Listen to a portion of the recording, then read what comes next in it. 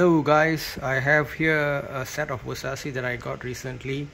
It's got 5 ml sized perfumes. So you got Yellow Diamond, Bright Crystal. These are female perfumes.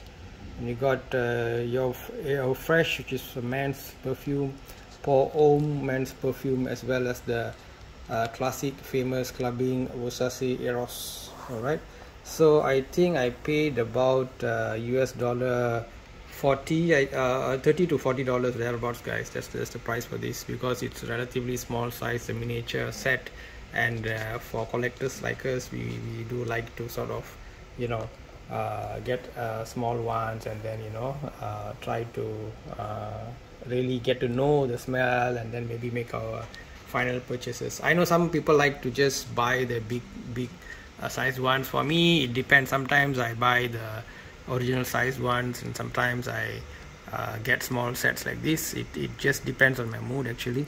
So we'll go through them one by one after this to sort of judge each of them based on their scent profile.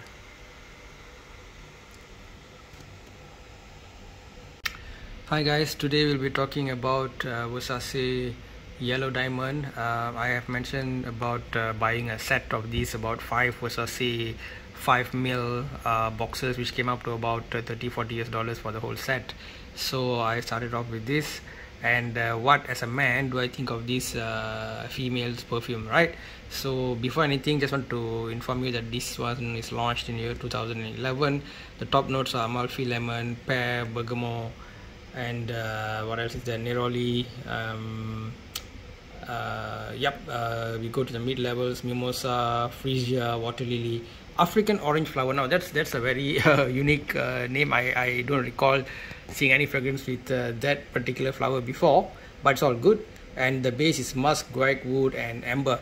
So this perfume, it's moderate, right? The projection is moderate, and it lasts moderate duration of time.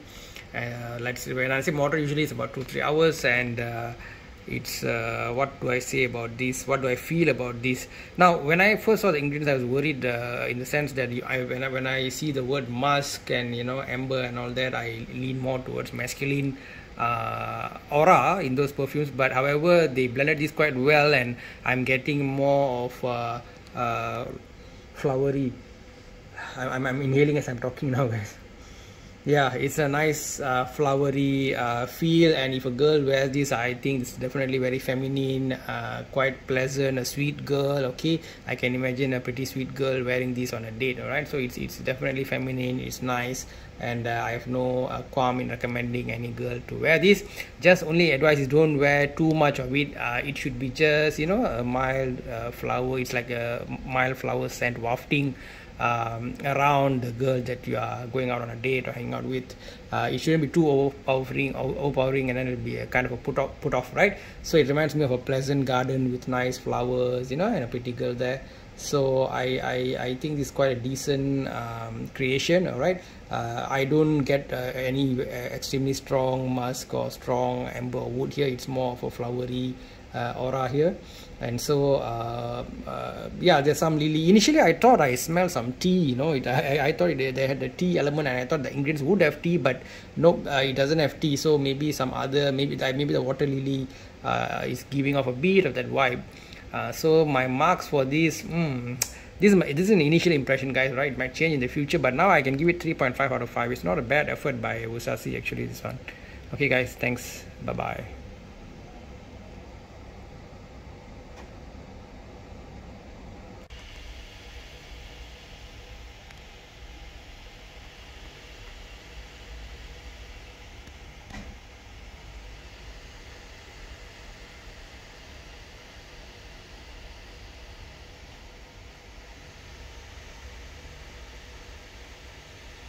Yeah, you can see all the various ingredients of each of these perfumes, and I'm also testing out my focusing of my lens, how fast it can adjust or adapt to the changes